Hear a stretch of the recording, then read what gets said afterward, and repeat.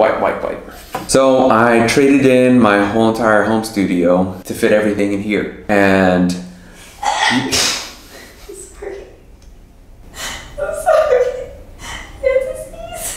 so I traded in a whole entire studio and fit everything in these 2 bags. So for about the last year and a half, 2 years, I've been trying to figure out how I can put a whole entire home studio together while traveling and getting the same quality and the same workflow I would get from my home tower PC.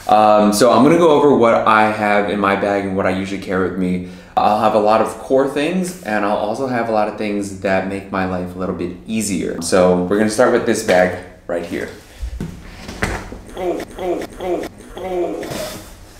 All right, so I carry the brains of the operation inside this bag. This is the Mono EFX Flyby, I think that's the name of it.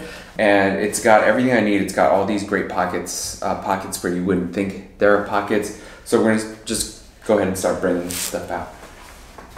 So the first thing is my MacBook Pro. This is a 2019 i9. I want to say it's maxed out, I forget, but I think it's maxed out. And it allows me to do so much just because I tend to use a lot more synths and VSTs than sampling. And sometimes I just don't have the patience to freeze it down and turn it and convert it into a WAV file. All right, so that's that. An Asus second screen. So I think this is the Zen screen, 15.5 inch. It allows me to work a little bit faster just because I like using 2 screens rather than 1. It's nice to have 2 screens. Oh, these little things actually come in handy if you go to more humid places. These are silica gel, and it's basically the same thing as the little packets that you get in like your sneakers or your vitamins. They just soak up humidity, and the great thing about these is that they're reusable. So they've come in handy. I'm actually filming from Tulum right now, and it's really hot, and things get kind of humid, and these have been saving my equipment. Also have a notebook just to write down some notes, things I need to do, thoughts for the day. It's always good to journal in the morning. This is my MIDI controller, or my MIDI keyboard. It is the Novation Launch Key Mini. It's the Mark III, it's I think the newest one. I also have the larger Novation Launch Key at home, so it was just natural for me to get this one too. It's lightweight, it looks good, it has pads and knobs. And who doesn't like a good pad? Who doesn't like a good knob?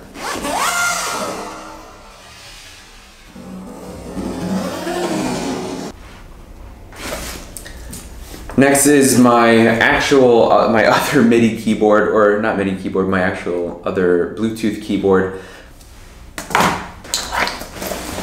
This is a gridded Cocoon, and it kind of holds a lot of my stuff together. I'll put this there.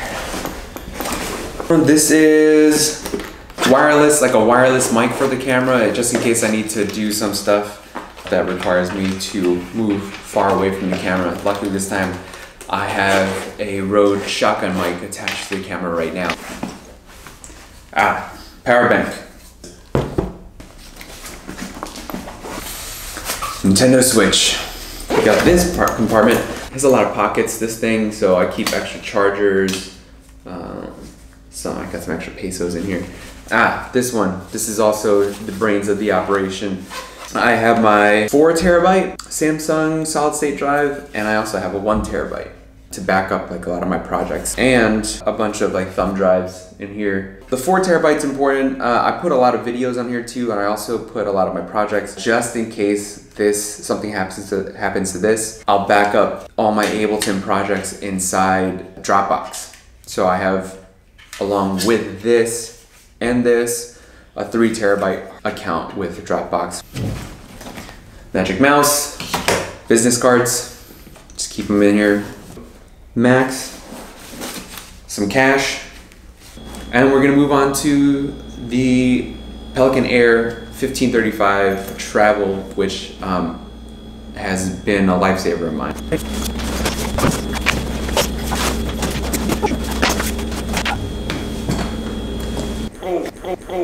All right, now we're moving on to the next thing, and this one has some pretty important things too. So what you're not gonna see is the camera because I'm actually using that to film this right now. So let's just dive right in.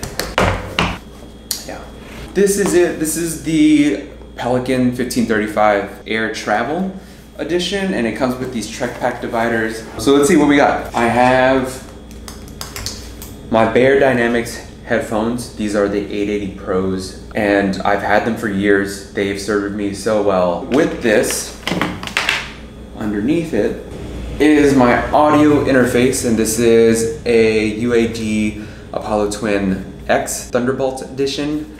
So with these together, I also use SonarWorks Reference 4 to kind of give the headphones a flat signal.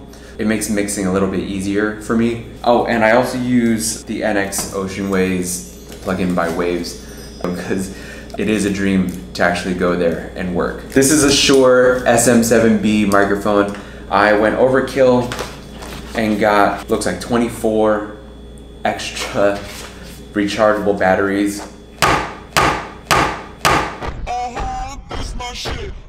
And for the Shure SM7B, the output's a little low, so what you usually need to do is get something to boost it. It's the CL1 mic activator by Cloudlifter.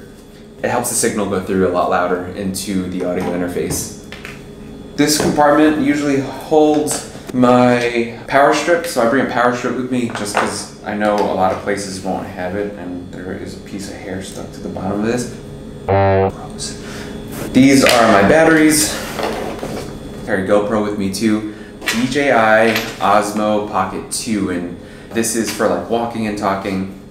This one I'll take with me onto a motorcycle or into the water with me. Just more dongle, little wires, and another lens. It's a shorter lens for the Sony a6400. And then more freaking wires.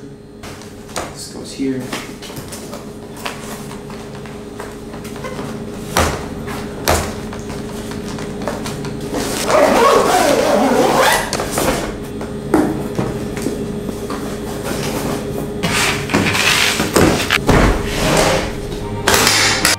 So that's it, and there's going to be more videos. So thanks for tuning in. Subscribe, click the bell notification to set up whatever algorithm is out there.